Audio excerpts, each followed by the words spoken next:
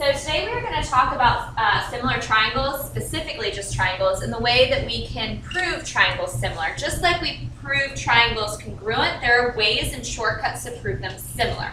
So here are the 3 different ways to prove triangles similar. The first way is angle-angle, or sometimes you guys will call it angle-angle-angle, which is fine with me, but it's technically just angle-angle similarity. This is one way that proves triangles similar but does not prove them congruent. All you need to have is 2 angles marked congruent, and then we know that these 2 triangles are going to be similar. So they can either be marked or they might give you an actual degree, and obviously if they're the same degree then they're congruent. So that's the first way. The next 2 ways deal with sides, and if we remember back from what we just talked about with similar figures, sides are now proportional. Okay, so we have SSS similarity, which is just like congruence except for the proportions. Now, they're not going to be, obviously, if you take a look at this triangle and this triangle, they are not the same size. They're similar because their sides are proportional. The easiest way we tell you guys to match the sides is always the smallest to the smallest, or I guess shortest to shortest if you want to be technical, should equal the middle length, okay, to the middle length. And then finally, it should be the longest to the longest, because sometimes you'll have triangles that are overlapping, like we've seen, or twisted around and turned. So if you just take the numbers from one triangle to the next and match them up like that and then simplify, they should still have the same scale factor. If they don't have the same scale factor, then they're not similar.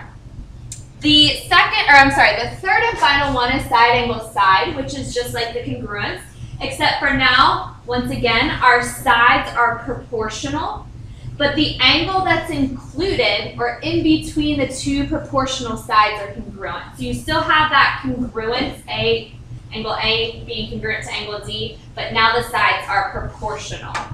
So let's go ahead and take a look at some examples using these 3 ways to prove triangles similar.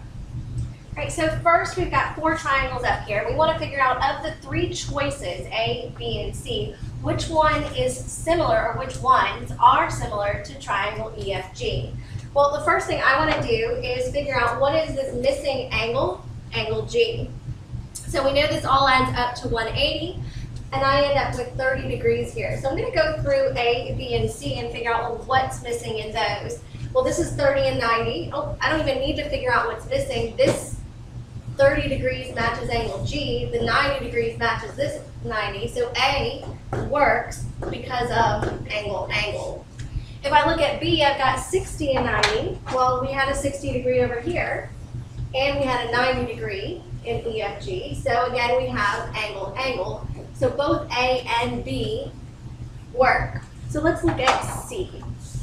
Okay, and C has 35, which doesn't match anything in the first triangle. It does have the 90, but if I were to do the math over here, I would get 55 degrees, and that also doesn't match, so C does not work.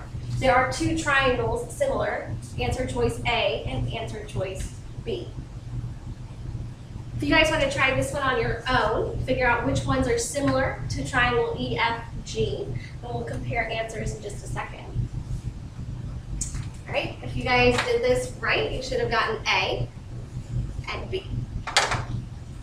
Okay, great. All right, moving right along. This is still determining if the triangles are congruent. I'm so used to saying congruent, similar, not similar, or cannot be determined. Sometimes there's just not enough information. So for number 1, you're looking at angles. So let's go ahead and figure out, if they only give you 2 angles in a triangle, figure out the 3rd one. So when you add up 92, 57, subtract from 180, you should get the 3rd angle, angle C, be 31. Well, we have 92, but if you take a look, 57, 31 does not match with 41. So actually, number 1 is not similar. Okay, so go ahead and try number 2 on your own, see if you can figure it out. Solve for angle C or angle D, doesn't matter since they gave you the other 2. And hopefully, if you did your math right, you get angle C to be 55. So you have 48, 48, 55, 55. So yes, and it says Do we need to determine y? No, but I'll go ahead, it's angle-angle similarity. All right, number 3, if we figure out angle C, adding them up, subtracting, you get 43.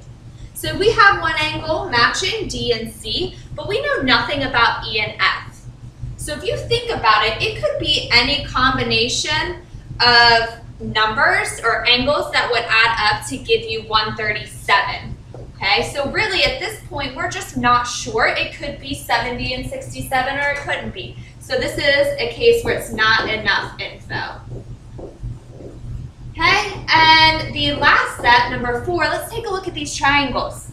First off, we have 2 triangles here that hopefully you can determine by now they are isosceles triangles because we have base angles marked congruent here and we have the legs marked congruent here. So if we know that the base angles are congruent and we have already a 90-degree angle, we can do 180 minus 90, okay, to give us 90. And since they're congruent, divide by 2. And we know these base angles are 45 and 45, okay? Over here, we already have our 90-degree angle, but once again, since it's isosceles, I can mark my base angles congruent. So we can still do the 180 minus 90. Gives you 90 and divided by 2. So if you take a look, it's a 45, 45, 90. So both of these are similar. So this is a yes. And actually, any 90-degree isosceles triangle, a right isosceles triangle, will always be similar because those base angles will always be 45 degrees. Now you could also look at this way in terms of, we did it by angle, angle, but you could do it by side, angle, side as well. I'm going to erase a little bit here.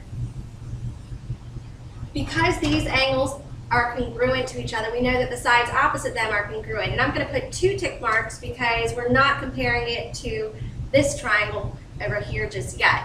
So now I have that the sides are proportional, 2 tick marks to 1, 2 tick marks to 1, and the included angle is also congruent. So we already agreed that they were similar. Your 2 options are by angle, angle similarity, or side, angle, side similarity.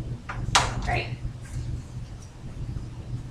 All right, so now we got to decide, are these 2 triangles that we're looking at similar? So pretty much the same question, but we got to go one step further. If they are similar, we have to find the scale factor. So I like circling, so I'm going to circle my smallest side in triangle ABC, and then over here on my triangle DEF, I notice that 6 is the smallest length over there. So those go together. I'm going to set that up as a ratio 9 to 6.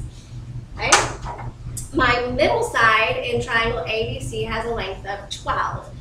Triangle DEF, my middle side has a length of 8, so I'm going to set up that as 12 over 8.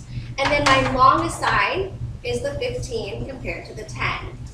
So now I want to see if these are all, in fact, equal. Well, 9 over 6 are both divisible by 3, simplifying that down to 3 over 2. 12 and 8, I can divide out the 4, simplifying it down to 3 over 2. And 15 and 10, I can divide out the 5, simplifying it down to 3 over 2. Since these are all equal, these are similar triangles, so I'm going to say, yes, they are similar by side, side, side similarity, and my scale factor is 3 over 2. Okay, so looking at these, we've got some overlapping triangles and intersecting triangles, and we've got to be able to determine where exactly should we be looking. Is there any other information that we know before they tell us anything? So looking first at our, what I like to call the bow tie, we can always mark vertical angles. So I'm going to go ahead and mark that real quick, making sure not to make them congruent to the other angles B and D. So again, the task is, are they similar? Are they not similar? Or is there not enough information to determine that they're similar? So looking at this one, I now have enough information to say that they are similar because we have 2 angles congruent to 2 angles. So this is by angle, angle similarity. In the next one, the 2 triangles we're looking at are this triangle RLT compared to triangle OMN. Okay? And notice the parallel markings. Anytime we have pictures like this with the parallel markings, I can mark my corresponding angles congruent.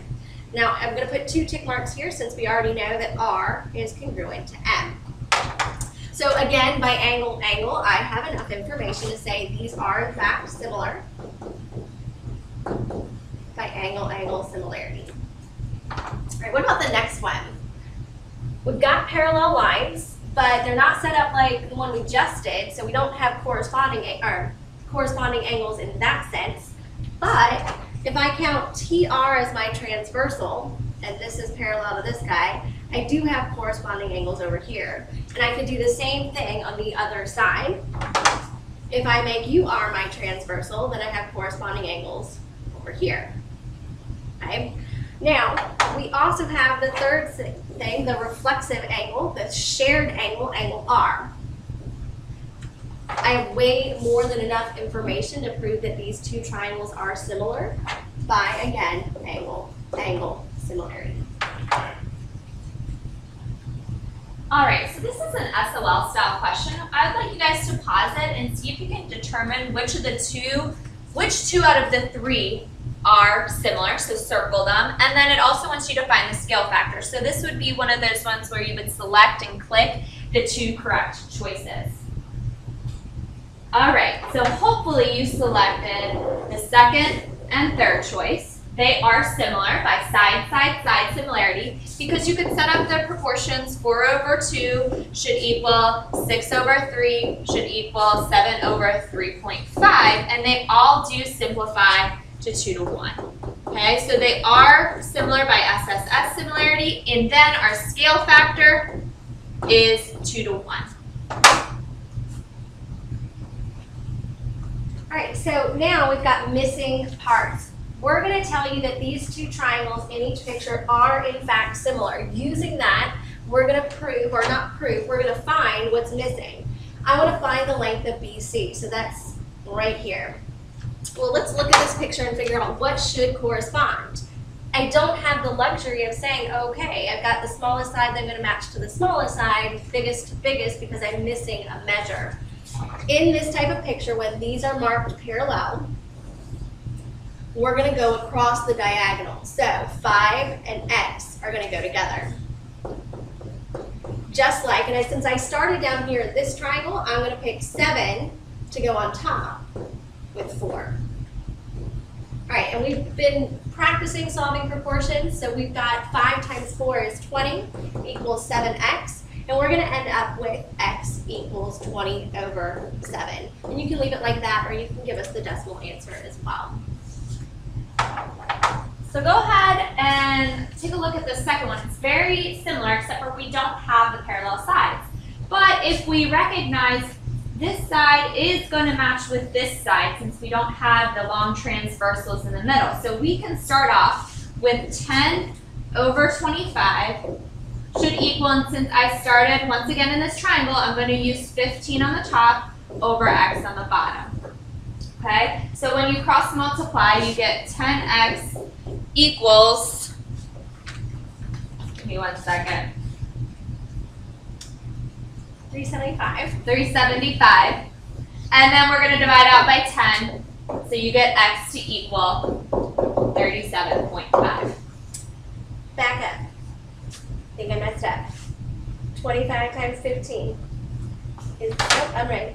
Okay, good job. All right.